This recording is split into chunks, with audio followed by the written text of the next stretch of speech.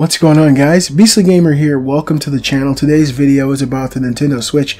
We'll see this thing in a couple of weeks. I know there's a lot of people really excited about it. I was initially very excited about the potential of a handheld Nintendo console that's able to pump out games like The Legend of Zelda Breath of the Wild. After Nintendo's January press conference, or their press reveal of the console, and the news of what this thing was actually going to be coming out with, I lost a lot of enthusiasm behind this console. I'm just being honest. I like to be totally honest with you guys.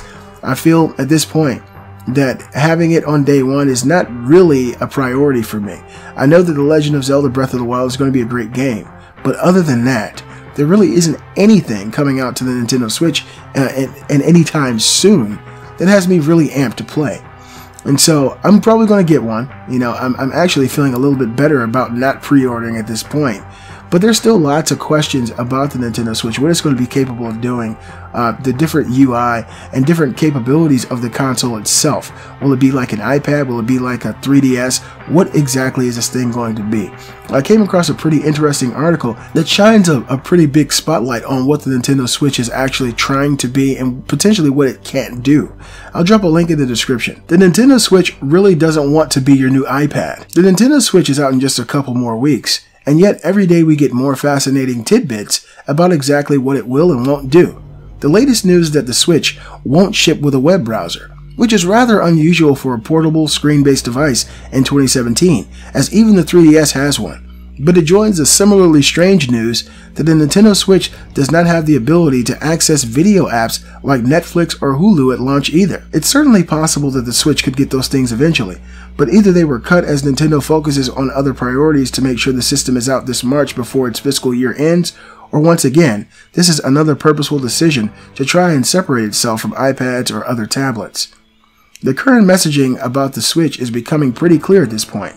This is a home console you take on the go, not a replacement for a handheld, not a competitor for tablets. This is a device that plays games, and that's all it needs to be. If that's true though, is that all the Switch needs to be? Or will the lack of such basic functionality come back to bite it if it's not added in short order? I'm not exactly sure, but the interesting thing is aspects of the Switch can't actually function without the player having a smart device on hand, namely for online play, which will have aspects like the partying system and voice chat running through the mobile app. But I also don't think there's a point in Nintendo going all out and trying to make the Switch a true tablet with access to a full app suite. As nice as it would be if the Switch was essentially an iPad that played fully fledged Nintendo games, it was never going to be realistic for the system to actually achieve that. Tablets are much more expensive, are an entirely different class of product, and that would go against Nintendo's desire to be in essentially their entirely own category with the Switch. Furthermore, like it or not, Nintendo will already be battling the PS4 and Xbox One at home, and is actually in competition with its own 3DS to some degree when it comes to gaming on the go, at least until it's discontinued. They are also doing battle with tablet games, but I don't think that conflict has to escalate to Nintendo actually trying to make the Switch into a tablet itself. The message is that if you want to play lesser games and watch streaming video, keep the tablet you probably already own. But if you want to play some of the biggest and best video games on the market as you travel, that alone is worth spending $300 on a fully dedicated gaming device like the Switch. Still, there are some unknowns and some odd decisions. I'm still finding it hard to wrap my head around this idea that the key features of the online service will be run through a phone app, as that just does not seem like a good idea for many reasons. And the lack of a web browser specifically might prove problematic if the Switch is trying to connect to one of many Wi-Fi sources that require some sort of browser-based login, though perhaps they have a way of getting around that. The Switch is a risk. It's always been, given that it's trying to compete in so many different spaces against many other different devices at the same time. I do agree that this should not be a Nintendo tablet, nor treated as such, but I do think it's going to be a tough long-term battle given its competition, and yeah, maybe a Netflix app would help just a little.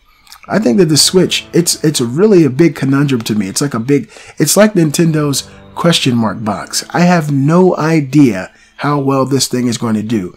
The gamer inside of me, this old man who grew up with Nintendo, I want them to do well. I want them to do well so badly. But it seems like if this information is actually true, which it more than likely is, it's on Forbes, they have made some really crazy decisions about the way to roll out this console. The abilities and inabilities of the console are very dubious. People are questioning why in the hell you have to use a phone app for party chat? Why is it not included in the system? If they don't have a web browser, that's going to be, that's not really a good thing. Everything has a web browser. Every type of technology that's come out in the last 5 years has a web browser. Why would it not have one? And of course, if people have the Nintendo Switch as their home console or on the go, the ability to hook up Netflix and Hulu and streaming apps and services to the Nintendo Switch is going to be imperative. People are going to have that. It's really a way of life. People use Netflix, Hulu, YouTube, these types of apps every single day in American life, and more than likely around the world. And I think that Nintendo has to have that. They need to have it on day one. It's going to be bad. People are going to get their hands on this thing. They're going to play The Legend of Zelda and see very little reason to turn it on anymore. Nintendo could be hurting themselves very badly. I really want Nintendo to do well with the Switch. I think that it has a lot of potential. I think they've had a lot of time to roll out some real meaningful games. But unfortunately, they missed that mark. They really did. Nintendo dropped the ball. I know there's a lot of big Nintendo fans out there who don't think so, but you have to be realistic. If they've been working on this console for a number of years, and the only game that's notable that's coming out at launch is The Legend of Zelda Breath of the Wild, they really missed the mark. This is Nintendo we're talking about. They've got so many meaningful IPs that they could have been working on to get out with this console, and they just truly dropped the ball. I hope they do well. I hope this thing is capable of all the stuff that this article said it's not. Because if it's not, it's going to fall in comparison to phones that came out in 2012. You know, they've really got to pull this thing up, and they've got to make it great. You guys let me know what you think in the comment section below. Do you think Nintendo Switch is going to be competing with iPads and tablets and phones, or do you think that they're going to carve out their own niche? How do you feel about the possibility that the Switch will not have a web browser? Do you think that it needs to have Hulu and Netflix installed on day one? Let me know what you think. Be sure to give a thumbs up, guys. Show support for the channel. Join the Facebook group. Follow me on Twitter. And you can support the channel at beastlygamer.com. I'm the Beastly Gamer, and I'll see you guys next time. Let it go.